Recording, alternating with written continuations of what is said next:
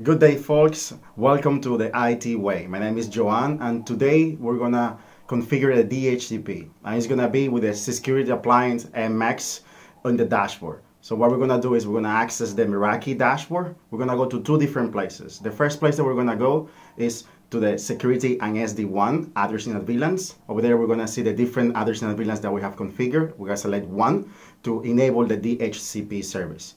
After that, we're going to go to Security and SD-WAN DHCP. We're going to select the VLAN that we're going to use to select it, and then we're going to go enable it and reserve some IP addresses. So it's as easy as it sounds. So let's go to the dashboard and let's configure it.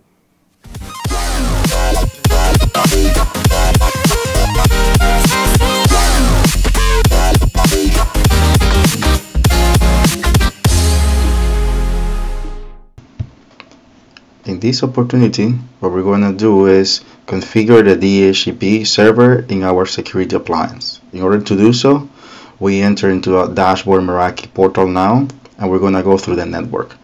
The first thing that we're going to do is go into the security appliance addressing and VLANs in order to know which VLANs we have and then which subnet we're going to use to configure our DHCP server.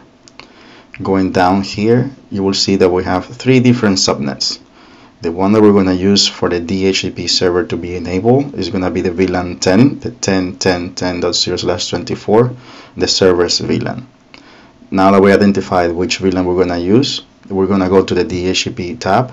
It's Security and SD-WAN, DHCP option. Here you're going to find that we have the three VLANs configured in the same place as the addressing of VLANs. In order to enable the DHCP server in this VLAN 10, we just have to go to the drop down and run the DHCP server. Here you can see that we have several options. Normally it's the least time. You can change it from 30 minutes all the way to 1 week. Now we're going to leave it as 1 day for today. The DNS servers that you can have, you have the several options. We're going to leave it as a use Google public DNS. And the different boot options here. You can enable it and put a specific next server or file name, and this time we're going to leave it disabled, and add any specific options that you want to add.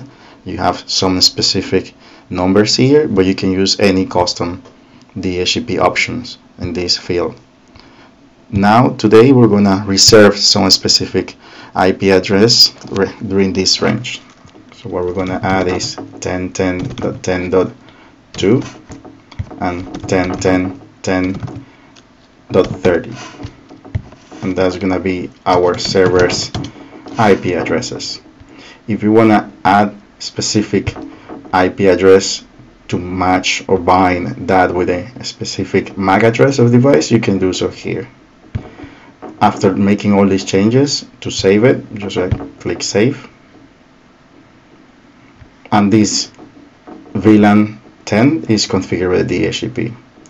To disable it, you have to go back to no response and save the changes.